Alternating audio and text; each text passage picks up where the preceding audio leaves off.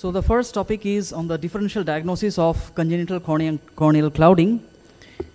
That is, what are the conditions that should come to our mind when we are dealing with children who has a congenital corneal clouding. I have no financial disclosure to make in relation to this presentation. So these may be some of the varied presentations when a child presents to us with a congenital corneal opacity. It could be congenital glaucoma, it could be something else. There is a very simple mnemonic which goes by stumped, where all the possible etiologies of this congenital corneal clouding are in the form of this mnemonic. S stands for sclerocornea, T stands for tears in the Decimus membrane. This could be because of primary congenital glaucoma, which is known as Hub's triad, or it could be due to birth trauma. U stands for ulcer, could be herpes simplex, bacteria, or neurotrophic. M stands for metabolic corneal opacities, mucopolysaccharidosis, mucolipidosis, and cystinosis. P stands for posterior corneal defect, could be posterior keratoconus, Peters anomaly, or staphyloma.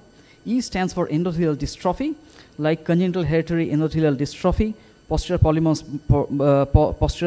dystrophy, and so on. And D stands for dermoid. Let us come to each of these conditions one by one. According to this paper, the most common conditions associated with a congenital corneal clouding were Peters anomaly, sclerocornea, dermoid, congenital glaucoma, and birth trauma and metabolic disease. Primary congenital glaucoma is the condition that should always be excluded because of its obvious implications on the visual potential of the child. The primary symptoms and signs of this condition are, well, epiphora, and this is epiphora without discharge, which distinguishes it from congenital nasolacrimal duct obstruction. Photophobia, which is the first symptom the child experiences.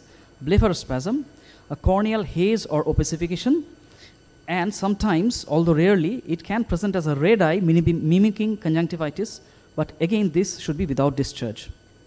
So far as the signs are concerned, corneal haze and Hub's triad, and then a very important feature is the increased corneal diameter.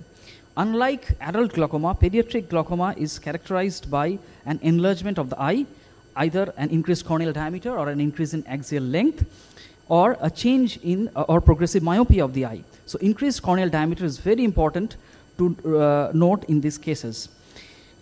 We should remember that the normal neonatal horizontal corneal diameter is 10 millimeter, and it increases by about 1 millimeter in the first year.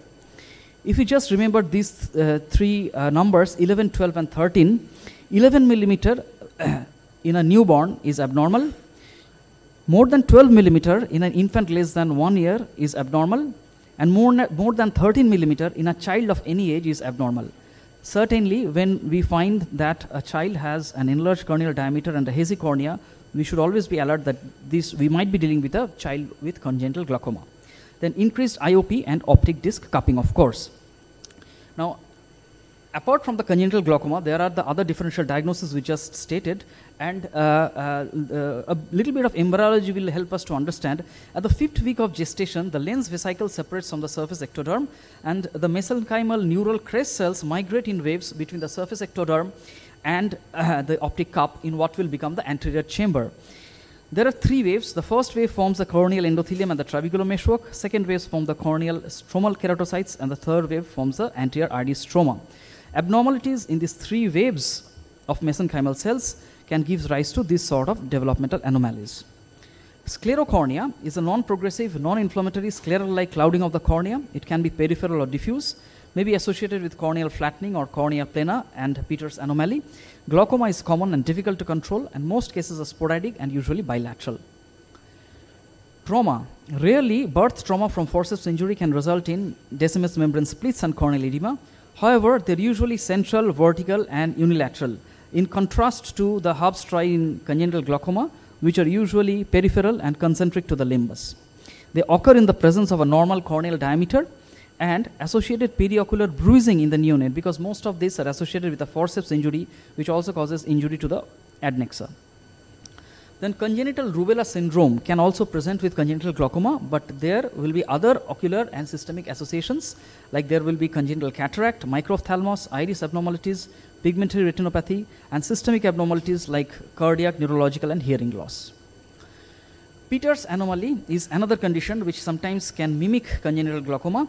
Most cases are sporadic and 80% are bilateral. It can be broadly divided into type 1, which has central or paracentral corneal opacity with iris strands that arise from the collarette and attach to the periphery of the opacity, or it can be type 2, which has lens adherence to the posterior cornea, failure of complete separation of the lens from the cornea, and oblique or cataract. Then Peters anomaly has myriad ocular and systemic associations. Glaucoma is seen in more than 50% of cases. Then there are some metabolic disorders. Although rare, they can sometimes mimic congenital glaucoma.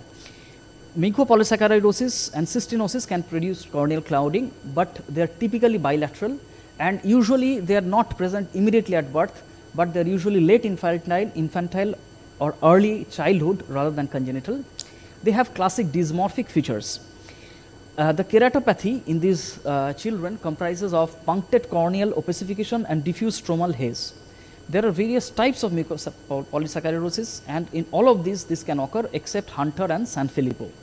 Secondary glaucoma, pigmentary retinopathy, and optic atrophy are the other ocular associations. So there are a host of mucopolysaccharidosis depending on the particular enzyme which is deficient, and as we have just discussed, apart from Hunter and Sanfilippo, the others can present with congenital corneal clouding. So these were the dysmorphic features we were discussing. So this child, the child with this Hurler syndrome has a frontal bossing, prominent eyes with hypertelorism and depressed nasal bridge, and gaped teeth with gingival hypertrophy and thickened tongue. Then the corneal dystrophies can also present with corneal opacities. There are two main corneal dystrophies. One is the posterior polymorphous corneal dystrophy. This is relatively rare. It can present with corneal haze, usually asymptomatic. Signs are often asymmetrical, and they are found deep in the cornea at the level of Descemet's membrane as vesicular and band-like lesions, which are best seen on retroillumination. And the bands in this posterior polymorphous dystrophy sometimes mimic the hub striae, but they have an irregular and scalloped appearance, whereas hub striae are more smooth and thickened. These children, however, can also develop glaucoma in future. Then congenital hereditary endothelial dystrophy, or CHAD, is relatively common. It typically presents at birth or first few years of life. There is bilateral diffuse corneal edema with significant stromal thickening. The measured IOP may be falsely elevated with CHAD, making the differentiation from glaucoma difficult. Normal corneal diameters and optic nerves should raise a suspicion of corneal disease rather than glaucoma. This is very important. And some authors argue that CHAD and glaucoma can coexist, whereas others dispute this.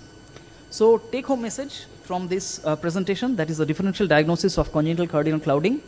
Congenital or neonatal corneal clouding could be due to a variety of causes, not only congenital glaucoma, but there could be others which should be ruled out. Remember stumped, mnemonic, and we should always have a low threshold for suspecting congenital glaucoma for obvious visual implications.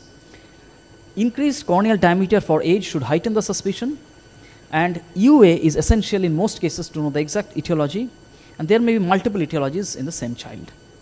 Thank you.